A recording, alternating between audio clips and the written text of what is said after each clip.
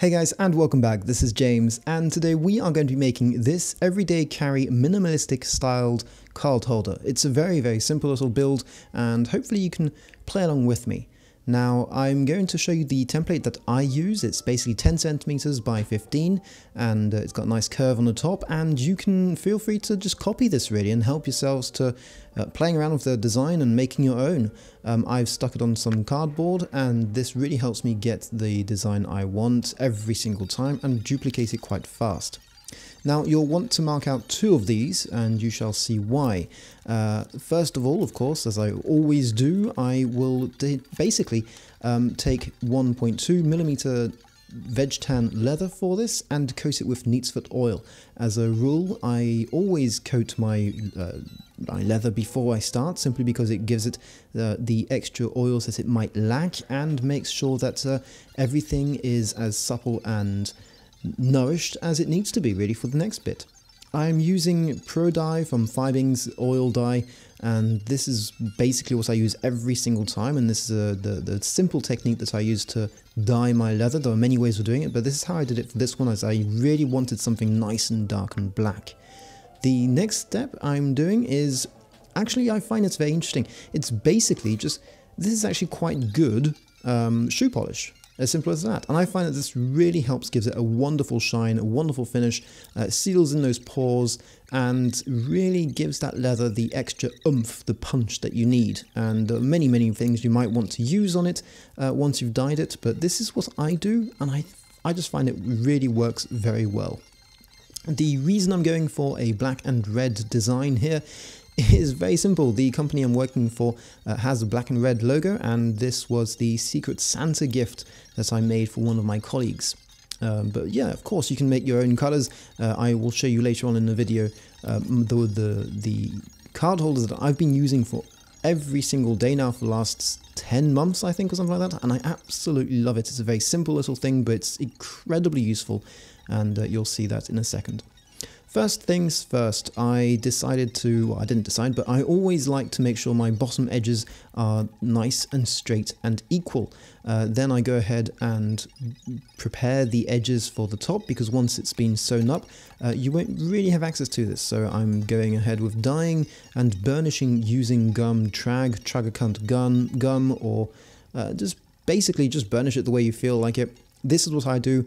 If I'm feeling creative, I might give it more and more different burnishing coats. I will often finish it with some beeswax, which I'm doing right now, and go ahead and scrub it in very nicely. The burnishing here, I find it works well. Obviously, this technique works better on thicker leather. On thin leather, I always find it quite tough to get a good, decent burnish, but it does work well. Again, burnishing both sides and finishing them with some beeswax. As you can see, this is the preliminary fold, and this will give you a good idea of the next few steps. Now, I have seen people sell similar things on Instagram and on Etsy with just one sheet of leather here and just fold it into, and that definitely would work as a card holder, and that would work fine. But I find that that's just a bit too simple for me. And this is why I have two pieces, and I assemble them in this sort of like a tulip fashion here. And this gives me 3 pockets to work with, inside pockets and 2 outer pockets. I then like to make sure that I find exactly where my my glue is going to go, and sorry about the head in the shot. I skive off some of the bottom area here, and that second cut is much neater than the first one. Simply because these are areas that I will be gluing up, so skiving means that the glue doesn't, or gets into the pores better, and secondly, it's a very thick part of the wallet, so there's no point making it that thick. And because this is the only thing I'm working on at the moment, I've got time, a few minutes while the glue dries, to enjoy coffee. Yes, that's milk coffee. It was cold in the workshop, and I do like milk coffee. First set of punches go through, and this is, yeah, saddle stitching is great fun.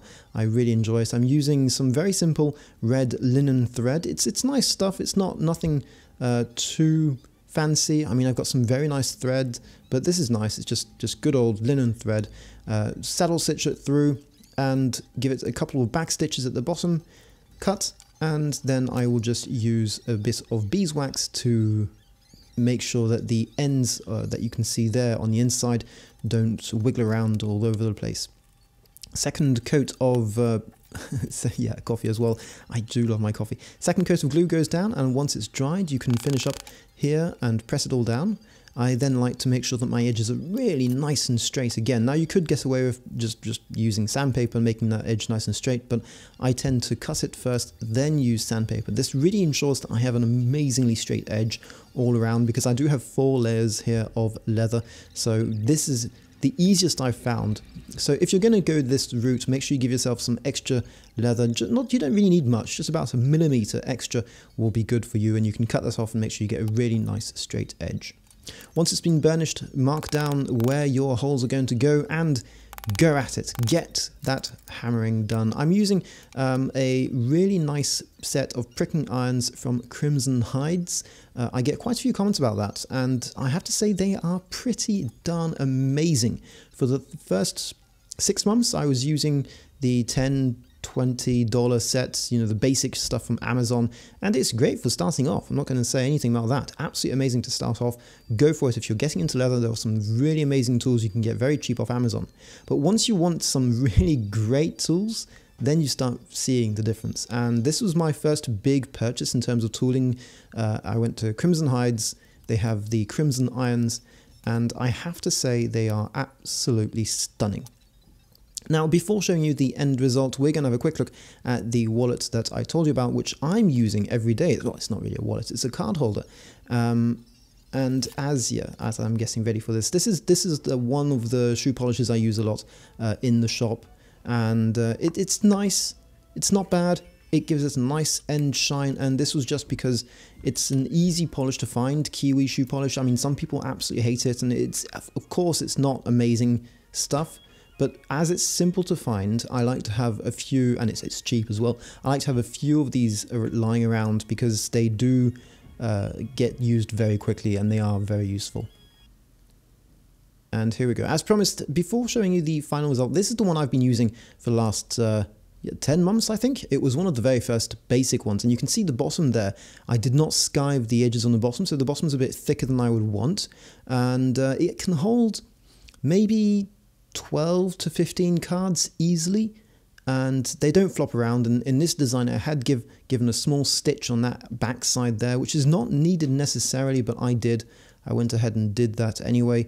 And yeah, as you can see, it can really hold a lot of cards. It's very versatile, and because it's veg tan leather, it's got a really nice patina going on it. And I've tried other card holders since, I really have, and I keep coming back to this. I just love it so much. It's so versatile.